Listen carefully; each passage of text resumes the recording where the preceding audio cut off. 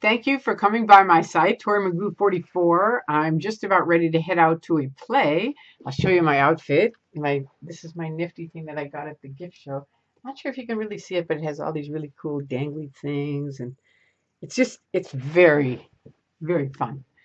But I'm going to talk to you tonight about something that is not fun, and that is the Church of Scientology's Narconon death trap. It's a very important thing that you guys pass this link around, pass around. I'm going to put a link in here to the gentleman who spoke last night on Rock Center with Brian Williams. But it's really, really important that we get this information out because people do get suckered in by the Church of Scientology. It isn't connected to it, which is what he says, the journalist says. It's run by the Church of Scientology. Narconon, the Church of Scientology is like an umbrella. Narconon is definitely one of their parts underneath it. I worked at Narconon International, which I've told you guys before, but they write all their statistics every Thursday before 2, go straight up to the Church of Scientology International, and they are counted. So they are part of the Church of Scientology, even though they say they're not.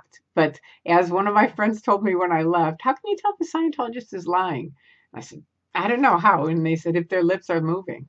And as sad as that is, it's kind of close to the truth because there's so many things that Scientologists don't know about, won't look at, won't hear, won't find out about. So they're kind of spouting things that they're sure they're making up when really someone else fed it to them and it's out the other way. That's the way it goes. So including how happy they are. I'm happy to be at Narconon. And then their parents find out they're dead. I mean, how awful is that?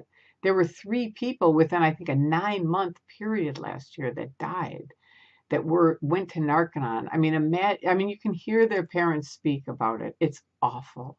I mean, so please, that's all I'm asking you today is please pass around this link and this link so that I'm putting in the comments about the show so that less and less people go there and get harmed by the Church of Scientology's Narconon non-drug rehabilitation center. It couldn't be, it's a mess. And you'll hear it. And this is from the president of Narconon. He used to be the president. Okay, so I got to run. I'm going to my play. I hope you guys have a fantastic weekend. I love you. Bye-bye.